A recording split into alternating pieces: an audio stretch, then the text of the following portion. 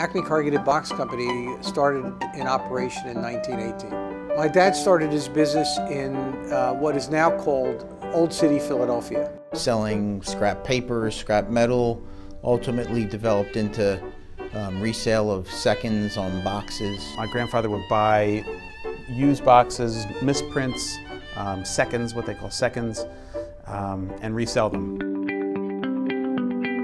In 1970, the company moved to the American Street corridor in Philadelphia. In the 70s, when my father was involved and my uncle, the company started to manufacture. And when we moved to Bensalem in 1980, from North Philadelphia to Bensalem, Pennsylvania, and you know, they just started to get huge.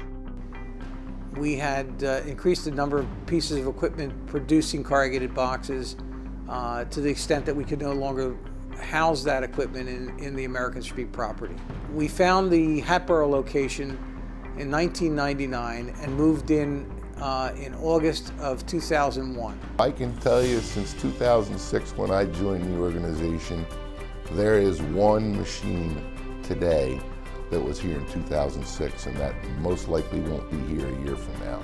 Over the years, I've seen all the machines that, when I started in '79, they're all gone. And then machines that replace those machines, they're all gone.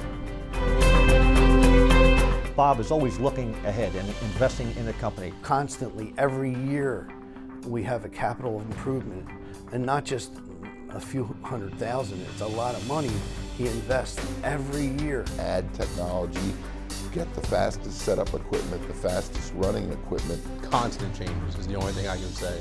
It is always changing, adapting out on that floor.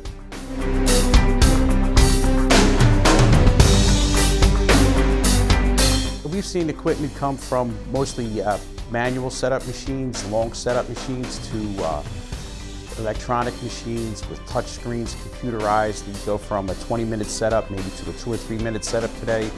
And then we also decided to standardize on one major machine manufacturer so that all of our training was the same, all of our maintenance was the same, kind of like the Southwest airline model.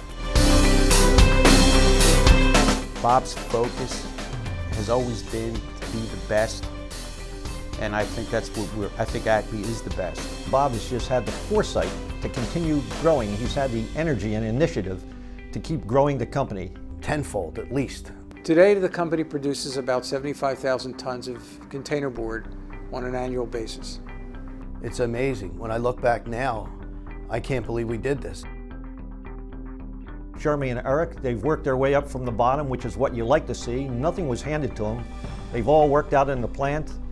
They're working hard and they continue to grow with the company. I think both Eric and Jeremy have proven over the last 16 years their dedication and their ability to help move the company forward. I think the longevity is a matter of spirit and a matter of determination. We've been around this long because of the leadership and the way Bob runs his company. Never satisfied, relentless. No matter what it cost or what it took to do it, he was always striving to be the best. He won't settle for less.